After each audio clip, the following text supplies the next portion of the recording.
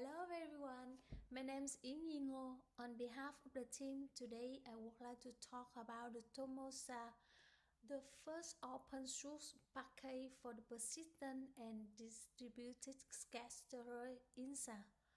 First of all, let's talk about the challenge when we are dealing with the big data. As you may know, Sentinel-1 is free of charge and massive data volume. This is good, but it's also a challenge for us because of the massive InSAR data or phase information we need to handle. Particularly, how to make sure that the best way to explore such big data for long-term monitoring. So, are we ready for this challenge? In the literature, it is available a processing scheme to tackle distributed targets. However, there is a gap to work on the persistent targets and to demonstrate it on the real applications. Our objective is to be the first in providing the bridge for such a gap by introducing a compressing technique and the open source TomoSAR. I will focus on the Mekong Delta and Ho Chi Minh City area to highlight its capability. Let's talk a few words about the InSAR time series techniques for the phase estimations. Over the past 20 years, many InSAR methods have been developed to improve phase measurement accuracy in the real world. The main problem is the atmospheric contributions. So the main formula for this problem is that we need to long series of SAR over time. Accordingly, we can define the stable clustering, for example, persistent scatter PS and the good distributed scatter DS. So their algorithm are ready, but we cannot do it directly on the big data because it is the not efficient. We need a better statutory processing chance. For example, to work on the reduced data sets for distributed targets, this one is a good algorithm. Reason: we have proposed a feasible processing chance based on this estimator to account the both persistent and distributed target.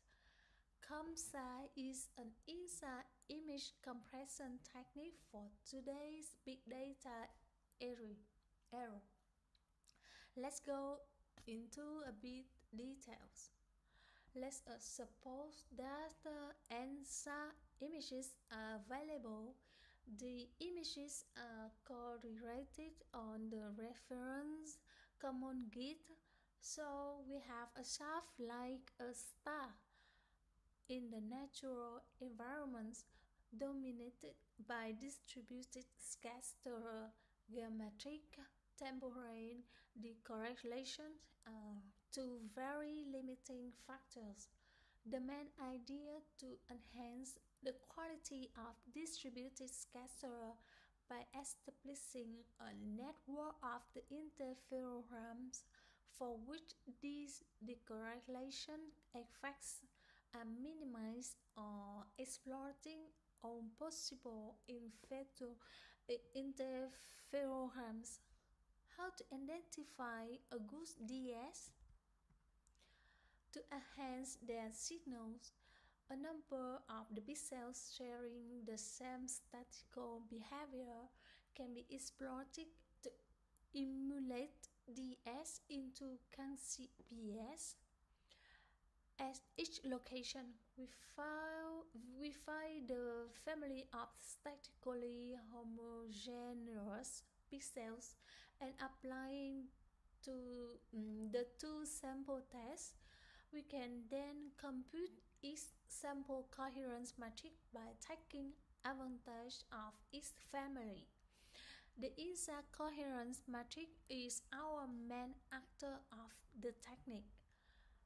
The coherence metric is exploited to estimate the linking phase with optimum from all possible interferometric phases.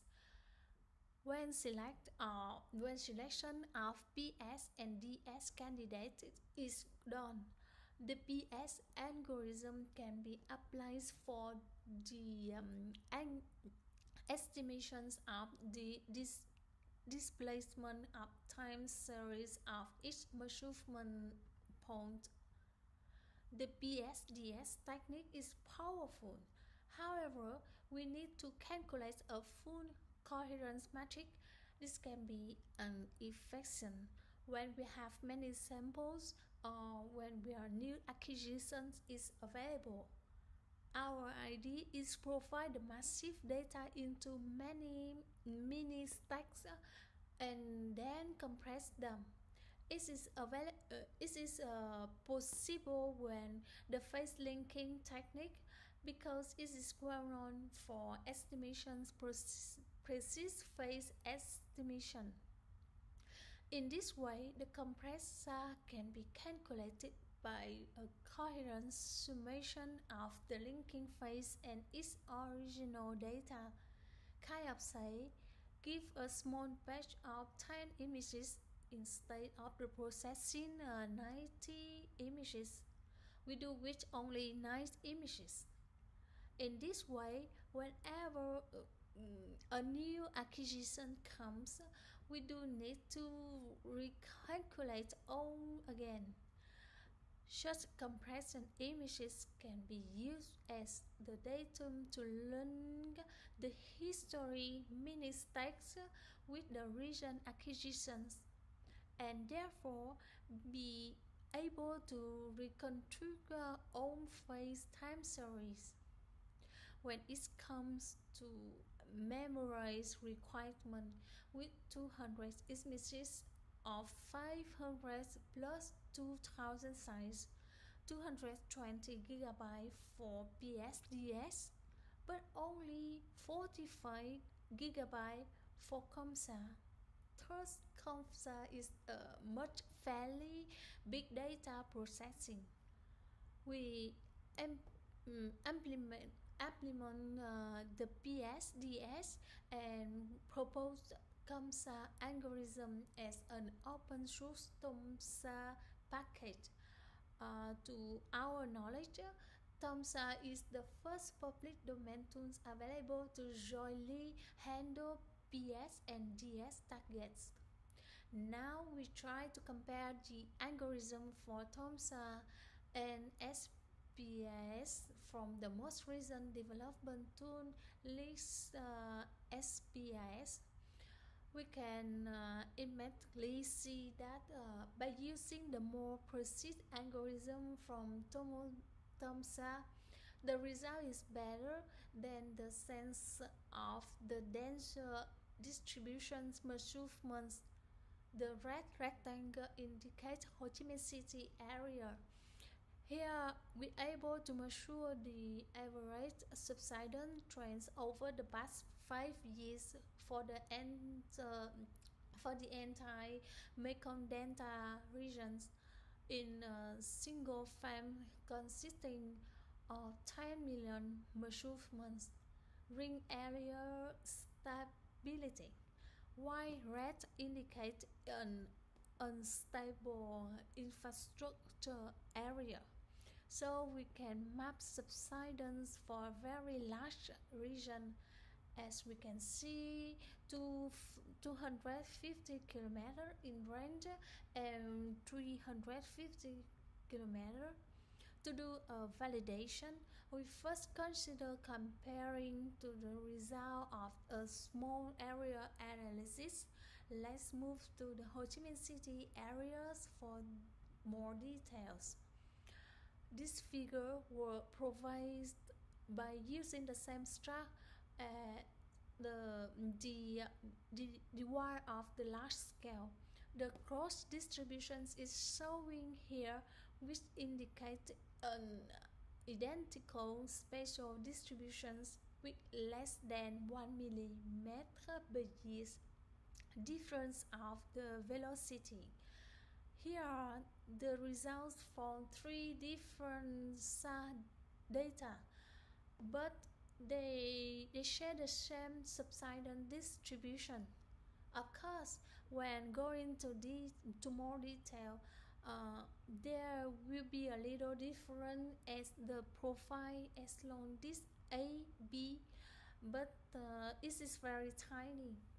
The subsidence is the most pronounced in the area along the Sai Gon River in the northwest southwest axis, and in the southeast of the city, a maximum value of 80 millimeters per year, which is an accordance of the finding in the literature.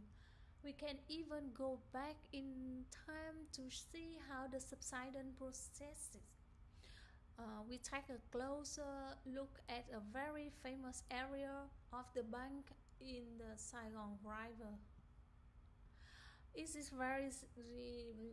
very easy to see this area around with Ho Chi Minh is extremely unstable because its underlying geology is not solid. The critical subsidence devastated the road and require regular maintenance and elevation. For the calculation validation, we compare the InSAR with the reference velocity, and we have a good array with error 3 millimeters per year. On summarize, TomoSAR is the first public domain tool available to jointly handle PS and DS targets. The effort aims to contribute the spatial distribution of subsidence in the Mekong Delta and Ho Chi Minh City by using TomoSAR. It demonstrated a feasible coherence processing to handle by delta-wide scale. Comments and questions are welcome in the Radar Interferometry Facebook group. Thank you for your attention.